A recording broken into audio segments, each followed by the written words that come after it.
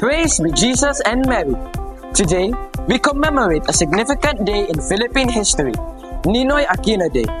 This day marks the 41st anniversary of the assassination of Senator Benigno Ninoy Aquino Jr., a man whose life and death sparked a revolution that changed the course of our nation. Ninoy Aquino was born on November 27, 1932 in Concepcion, Tarlac. He was a brilliant student, a journalism, and a politician. At a young age, he became the mayor of Concepcion and later the youngest governor of Tarlac. But his real impact came as a senator, where he became a staunch critic of a Marcos regime. In 1972, President Ferdinand Marcos declared martial law, and Ninoy Aquino was one of the first to be arrested. Despite the dangers, he continued to speak out against the dictatorship. In 1980, after years of imprisonment, Ninoy was allowed to go to the United States for heart surgery.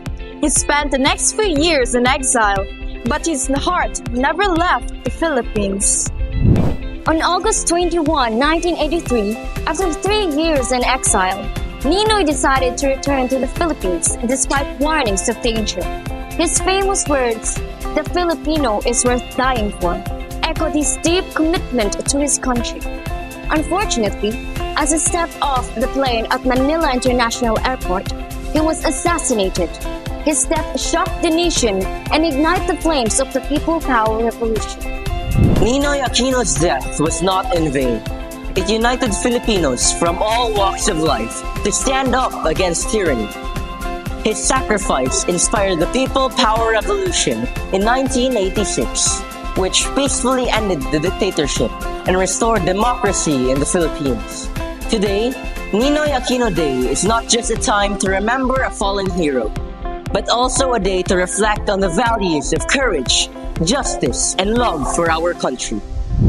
As we honor Ninoy Aquino today, let us remember that freedom and democracy are not free. They are hard-won by those who dared to dream and fought for a better Philippines.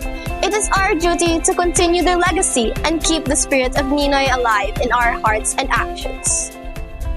Benigno,